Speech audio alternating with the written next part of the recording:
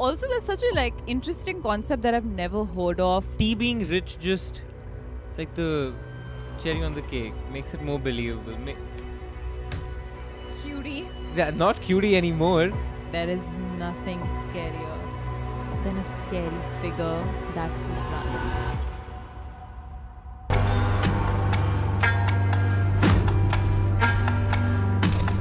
Hi everyone, welcome to Chai Chithi, the segment where we discuss the nightmarish, terrifying and spooky stories that you send in to us. I'm your host Aishwarya. And I'm Aryaan. And if you want to send in your spooky stories to us, write to us at staydesi@thedesistudios.com. Literally nobody says at the rate anymore.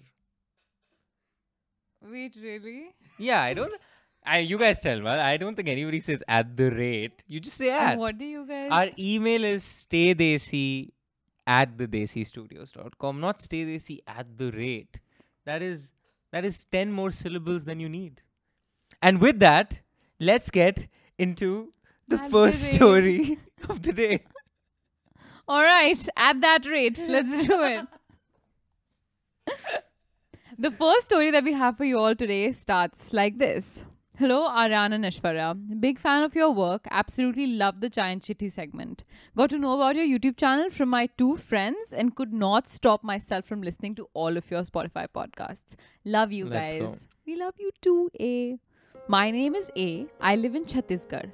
The incident I'm about to tell you of happened way back even before I was born. It happened to my mother. Let me brief you about my family.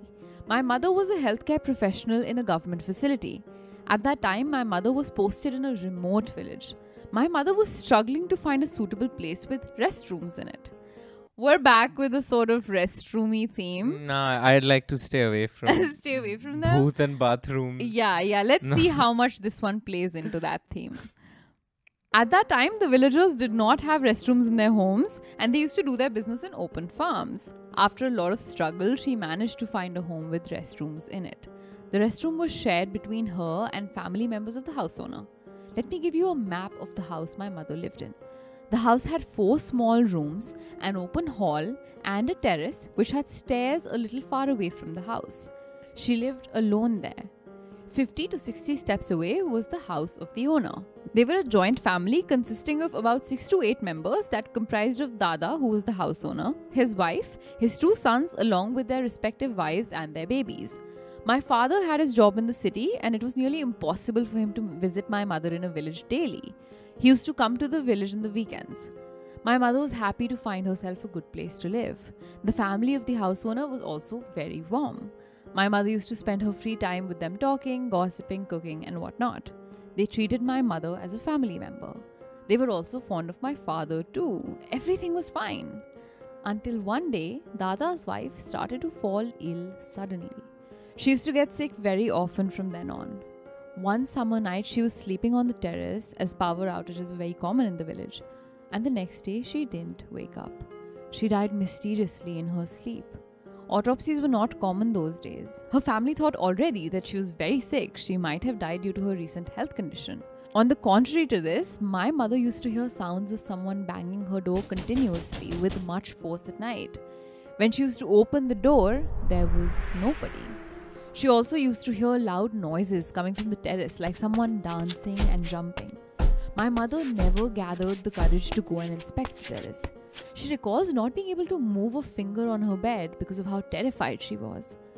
My father also on his weekend stays witnessed the same. My mother also discussed about this with other family members of the house, but nobody had any idea what to do. They were all terrified and clueless. After the demise of Dada's wife, Dada's older daughter-in-law started to fall sick just like her mother-in-law. She used to be in constant pain and everyone thought she might die eventually just like her mother-in-law. It was high time and Dada's family was too scared to lose another family member. Which is why after some time, when they got to know about a man named Dattar Wale Baba, who was a priest, they decided to visit him. Up until this point, this is not a horror story, it's just a sad story of a family medical, that's ill. yeah, true. I'm sorry, but yeah, yes, it scares me because I have hypochondria, but not because there is a very supernatural element He to does it. have really bad hypochondria. If you want to scare the ever-living bejesus out of Aryaan, it's not through ghosts. It's through where all we have bacteria running around in our body. Yeah. I self-diagnose myself with the latest disease in biomedicine. And then freaks out that he's about to die, fall off the planet any moment. But moving on, we have more serious people with actual illnesses here. Wow. So they decide to visit this priest, Aryaan. He was kind of a priest, claimed to have psychic powers. Dada's family, along with my mother, went to the priest. They told the priest about the mishaps and eerie experiences in the house. The priest chanted some mantras and sprinkled some water on himself. When my mother and the family witnessed something they were not going to forget forever. The priest started to talk in a lady's voice. My mother and the family were clueless until they heard the lady speak the local dialect of the village known to them. No way the priest was acting it all up. The woman in the priest looked at my mother and started laughing and said, "तू भी आई है यहाँ? ये बहुत डरपोक है. मैं इसका दरवाज़ा खटखटाती हूँ और ये डर जाती है." To translate that for all of our English-speaking audience, you've also come here. She's very scared. I knock on her door often, but she gets scared every time.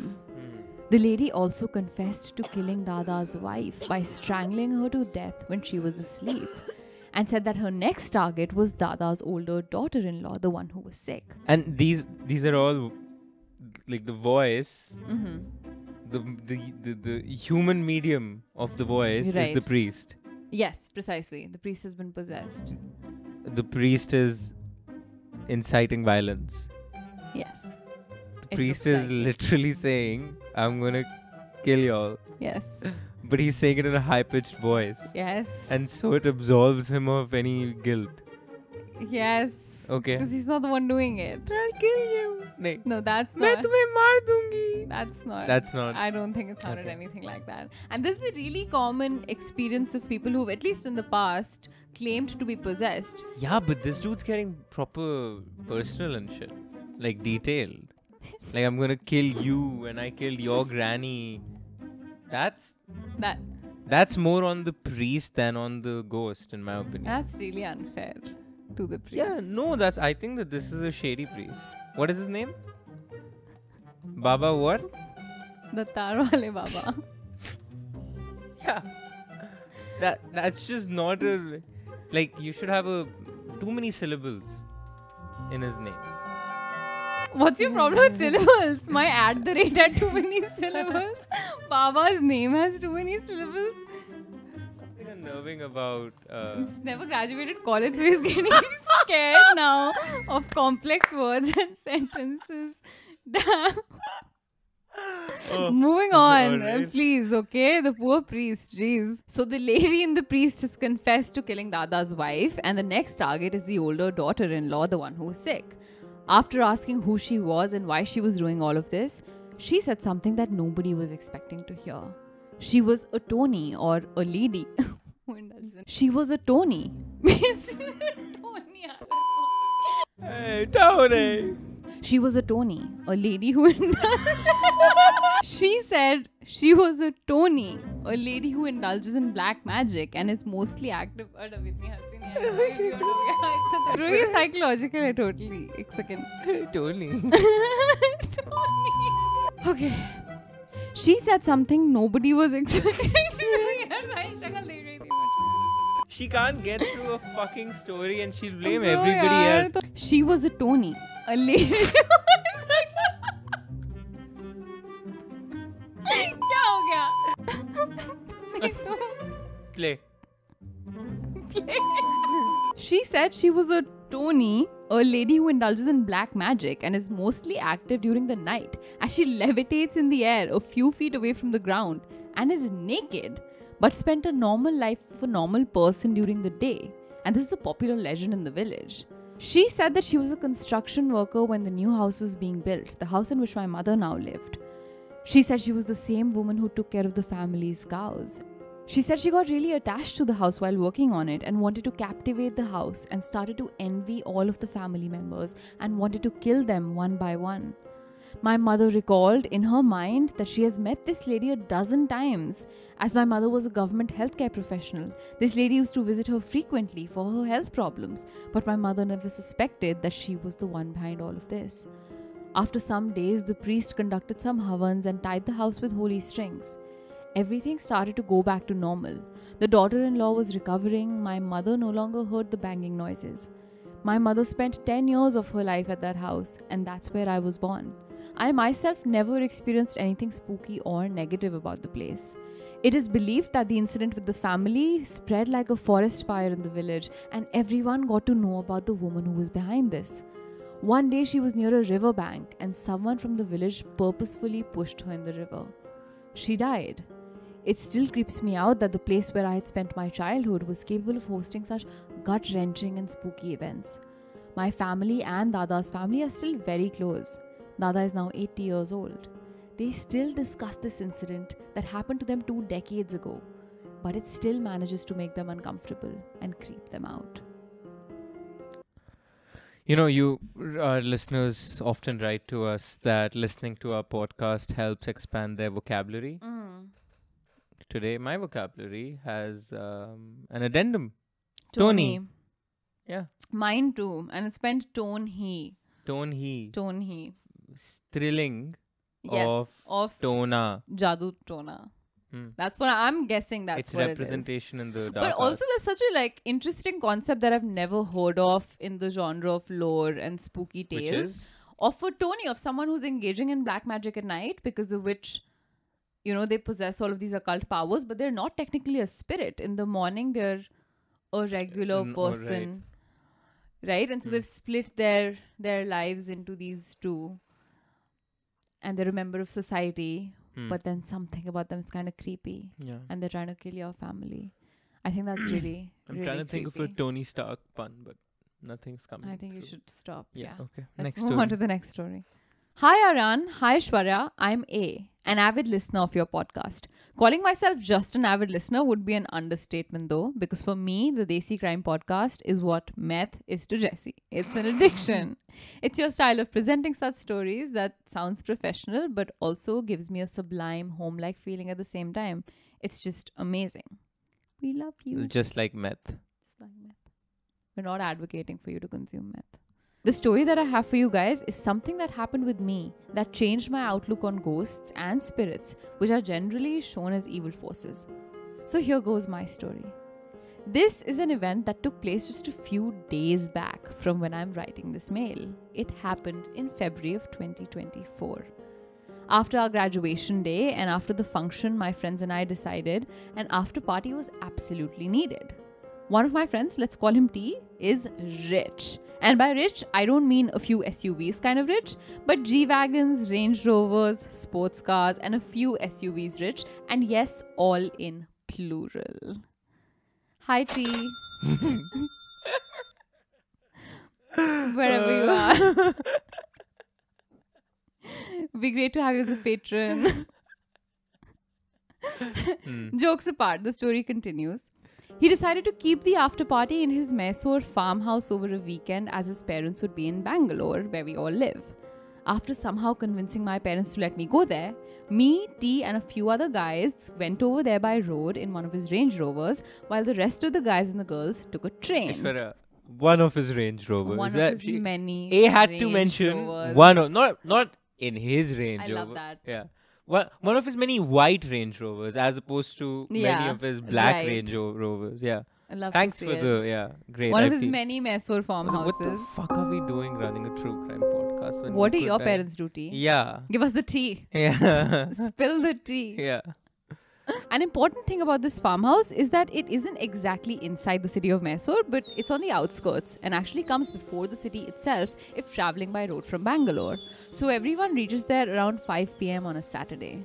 Now imagine a bunch of pretty young adults away from any parental supervision for a weekend who have gathered to party at a lush farmhouse. What would be the first thing they need? It's booze. Come on.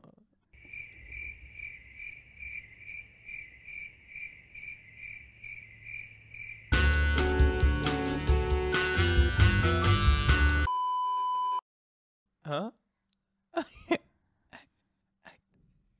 It's all guys from... No, there are girls in here too. Yeah. A's Well, a it's girl. booze, Aryaan. And I was Chill. saying alcohol. Right. We all saw that. We can replay it. Don't replay it. With the booze, T thought about it beforehand and he had stacked up quite a bit. But by midnight, they were all still falling short of alcohol. Being the big guys they were with lots of balls, T being the host, T and the writer decided that they were going to go out and get some liquor. So we both left on foot as T said there was a shop just a few minutes away. He regretted the idea a few minutes into the walk as it was pitch black with just a few street lights, but I kept reassuring him I was there. We reach the shop, we buy a carton of good old monk and begin our journey back. When we reach the property's gate, we try opening the gate, but it wouldn't budge. Now imagine two drunk guys on an empty dark road. I could hear T, who was behind me, freaking out, rightfully so because this area is infested with bandits and dacoits. But after a few minutes, he just stopped speaking. I didn't pay much attention as I was trying to figure out a way to enter the gate. We didn't even get our phones, so we couldn't call anyone nor could we shout as the music playing in the house was too loud. And just then I heard a phrase. वैसे नहीं, gate के अंदर हाथ डाल के घुमाओ. Not like that. Put your hand inside the gate and then try to unlock it. The voice had a higher tone than T's voice, but I believed it was him because who else was there? Anyway, when I did what he told me, the gate just opened. Now surprised and angry why he recalled it so late, I turned back to give him a piece of me. And at this point, the writer of this email has sent us a different email clarifying a point that they made. The email reads, P.S. I realized I said give him a piece of me in one of the paras. Which sounds gay. Which I'm not. No hate though.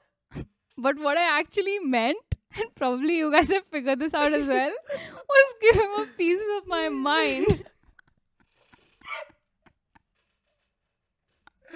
Oh. This is the funniest second correction email The fact I've that ever received. you sat back, you reread the email, And you you're sent like- it, you're like, oh my. And it's so sweet. It's like, it sounds gay, which I'm not, but no Hey, hate. no. That's adorable. Anyway, So after he gave him a piece of himself. after the Yeah. piece of himself was Yeah, given, yeah. the story continues. What I saw scared the shit out of me. A piece of him. It scared me so much that I sobered up in an instant. I saw nothing. No one. T wasn't there.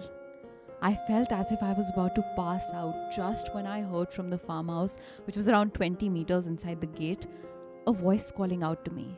I see T standing and asking what I was doing there. I asked him how he got there so quickly, when he said he never left to begin with. I couldn't understand what happened and thought it was probably the alcohol because of which I was hallucinating. I thought I hallucinated the whole incident of me going and buying more liquor, all because of alcohol. But I was popular amongst my friends for being the one with good tolerance. All of these ideas were going through my head and my hand was feeling heavy when T asked, "Where did you get all this rum from?" When I looked down and saw the carton of old monk. That's when I realized it wasn't a hallucination. It all actually happened. But then who was I walking with? And even if it was just me being drunk, who paid for the liquor as I had no cash? And who the fuck told me to open the gate? I recounted this incident to T, and the look he gave me wasn't of someone who didn't believe what I said, but in fact of someone who wasn't surprised. He told me to go and get some sleep. Well, I couldn't after the experience I had had, but I tried. The next morning or afternoon, when everyone woke up for the second round of the after party, T pulled me to the side and asked exactly what happened. I narrated the whole incident. What he said next was straight up freaky. He said the property actually belonged to his grandfather. His aunt, the only daughter of his grandfather, came here to party with her friends a long time ago, when one of her female friends didn't feel good and went out for a walk. Like I said, this area is known for having bands of dacoits. A few bandits from one of those bands saw her all alone and she too noticed them. Panicking, she tried to open the gate but couldn't. And by the time she realized how to open it, those bandits caught her, took her a few hundred meters away, sexually assaulted her and killed her right there. T said many workers and guests have felt a presence since then whenever they get stuck at the gate, who helps them. And it's believed that this presence is that unlucky girl who's always looking out so that no one else has to go through what she had to. T believed it. He believed it was that girl's soul who was with me and helped me open the gate that claimed her life, sort of like an unfortunate guardian angel. This is my story. Regards, A. Mad. Right? That's such a sweet yet spooky story, Aryaan. There's something so heartwarming about it. Something about how T wrote it also. Yeah. Or A wrote it, sorry. A, yeah. right. And Yes. being rich just Cherry on the cake. makes it more believable. Elitism, call it whatever you want.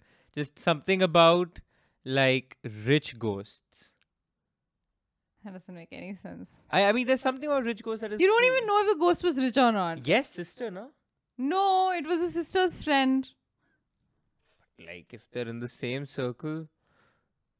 Not everyone Rich- picks their friends that's by... true, Yeah, that's true. unlike yourself. I mean, I don't have rich friends. I'm not rich. I don't have. So I assume the rich have their own circle, and we plebeians in our. But okay, I'll get on with my Moving stories on. now. Hi, Aishwarya and Aryaan. To be honest, I've been sitting on the story since Aishwarya first mentioned wanting to read out more stories about imaginary friends. Yes. And for those of you who don't remember, Aishwarya has some crazy imaginary friends. Used to. encounters. I'm not crazy anymore when I was a little baby. Sure. I just never had it in me to type it out because I honestly don't even think the incident had paranormal ties. If you need a name, feel free to give me whatever name you want, but make it cute. Let's call him Cutie. Okay. Cutie. My extended family has a house in a fairly posh locality of Kolkata. It's owned by my grandmother's sister and her husband. Every few years, the extended family with aunts and uncles and cousins from all around the world meet in Kolkata for Durga Puja and stay in this house. Otherwise, the house is lived in by my Dida, Dadu and their house help. Basically, my grandmother's sister and her husband. The 3-storied house is, by my Mumbai standards, huge. The first floor has a kitchen, a hall, a dining room and a guest room. The second floor has 2 more bedrooms and a bathroom. The third floor is super strange. It's kind of just there. No rooms, but lots of windows and natural light, so they use it to hang clothes, lay out vegetables and spices for sun drying, stuff like that. Ballroom-esque, basically. Yes, it's a tan It's room. giving ballroom. My Dida and Dadu stay on the second floor, and the guest room was lived in by my great-grandma until she passed away in 2022. By the way, the story isn't about her. She was super chill, peaced out in 2022 without haunting any of us. Big respect. Cutie, that's my hilarious. God. Cutie, I love your great-grandma. R.I.P. Now, the story. When I was 9, the whole family, as per usual, met up in the house for Durga Puja, including my 5-year-old cousin sister, Alia, who lives in England. Alia would go... I love this. Kept herself anonymous. Alia from England. And Alia from England threw her under Ratting the bus. them out. And Nice. listen, you never told me to keep Alia anonymous, so I'm going to use the name. I don't think anyone's going to figure it out. Alia would go up to the 3rd floor all the time that year, which makes sense because it's a large open space and she's a child. In fact, I remember going up there a lot as well when I was around that age. She would tell me about a friend she had made on the 3rd floor, a young girl. This was clearly an imaginary friend, as sometimes I would go up there with her and actually see her talking to thin air. I was creeped out, so I snitched to my mom. Now, my mom has never been a believer of the paranormal, and even when I tell her about animated horror stories I'd watch on YouTube, she would tell me that it's all crap. So when I told her about my sister's imaginary friend, I didn't expect much of a reaction. However, when I mentioned this imaginary friend's name, the color drained from my mom's face. I won't say the actual name, because it's too specific, and somehow it just feels wrong to say it. Whew. But I will say that it's an incredibly unique Bengali woman's name, generally unheard of in today's generation. for horror and Bengali purposes, we are going to say the name is Manjulika. Sorry. Fair enough. That name used It's to give me terrifying. nightmares when I was a That was kid. a really- That yeah. entire Bhool Bhulaiya sequence, I just Yep. can't. Etched in my memory. My mom rushed out to tell every other adult in the family, and soon enough, they were all gathered and questioning my little sister Alia. Oh, wow. Her answers were fairly simple. There's a young girl I've made friends with on the 3rd floor. Her name is Manjulika. What else can you expect from a 5-year-old? Later that day, my mom finally gave me an explanation that still gives me chills. When I was 4, I would also go up to the 3rd floor of the house to play. I too had an imaginary friend. Her name was also Manjulika. When it happened to me, they let me be, as imaginary friends are common with children. They chalked it up to me being a very social child who was in a house with no children my age, so I made one up. Again, no one in the family really believed in that stuff.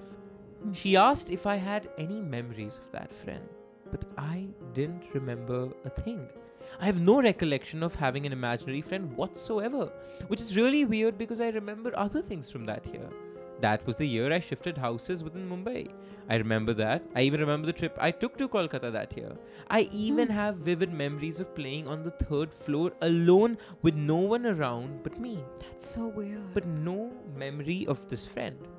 Another eerie thought.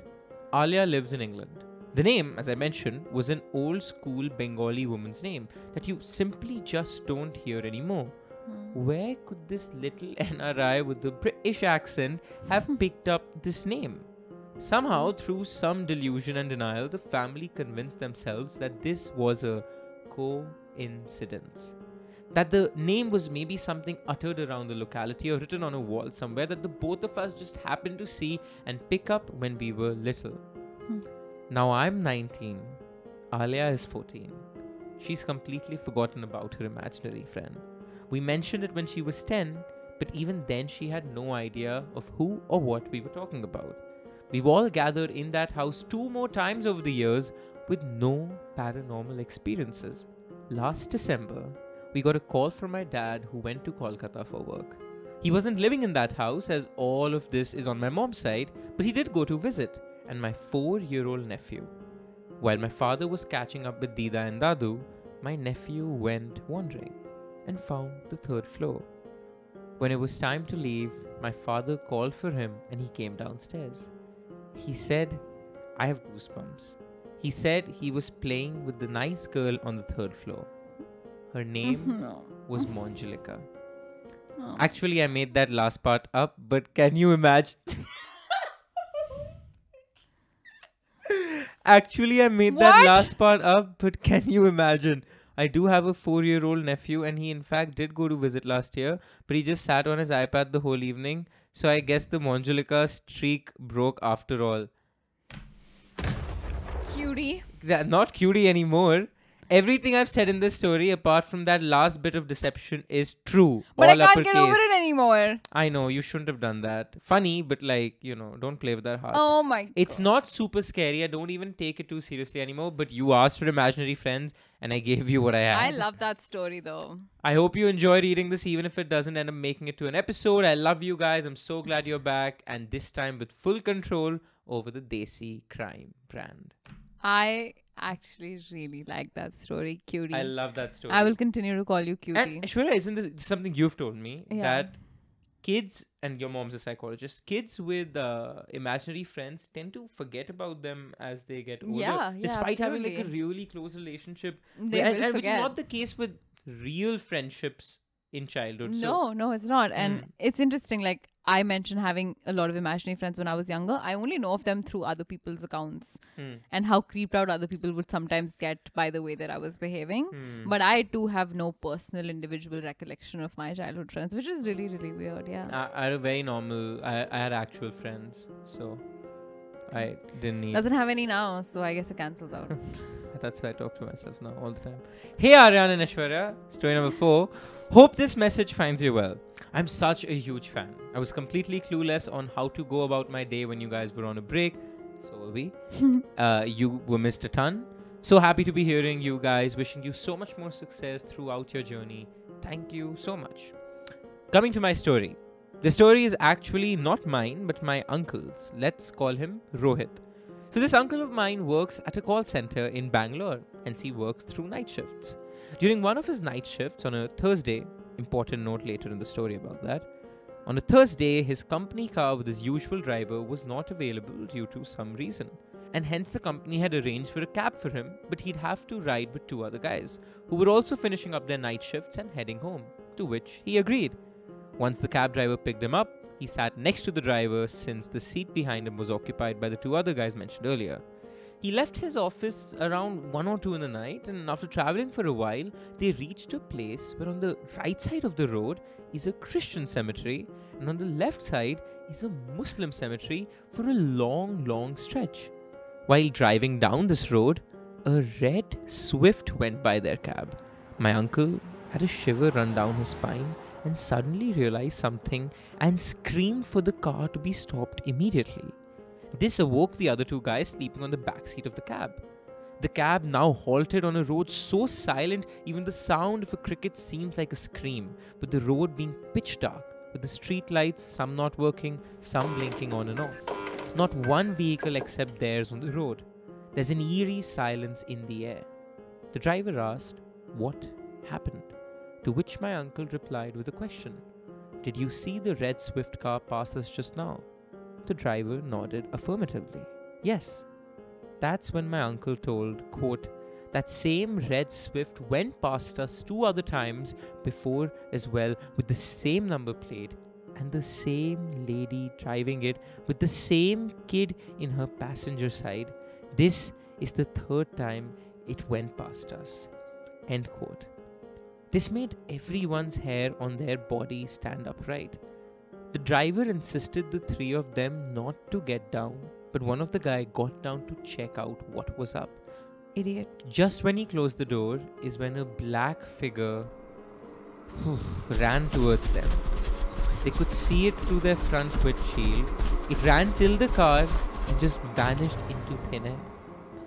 By then, everyone was freaked out enough to just leave the place. The guy sat back down and the driver zoomed like there's no tomorrow.